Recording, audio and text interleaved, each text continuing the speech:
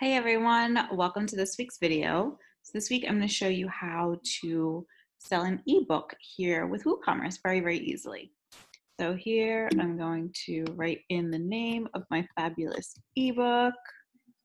I can also write my description so it's all beautiful. I can add products and SEO information. So what I want to do is make sure I click downloadable.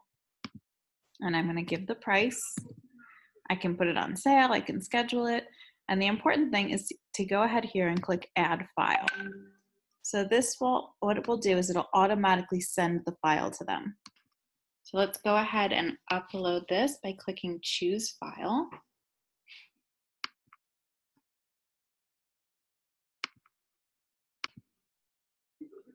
And here's where you can upload your PDF. So I'm just going to do a quick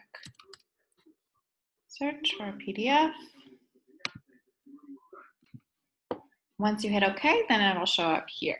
Okay, so now what I want to do is I can add the image, I can add some gallery stuff here, I can add some more tags, I can add all my SEO stuff, but the important thing is that it's downloadable. You have the price in here.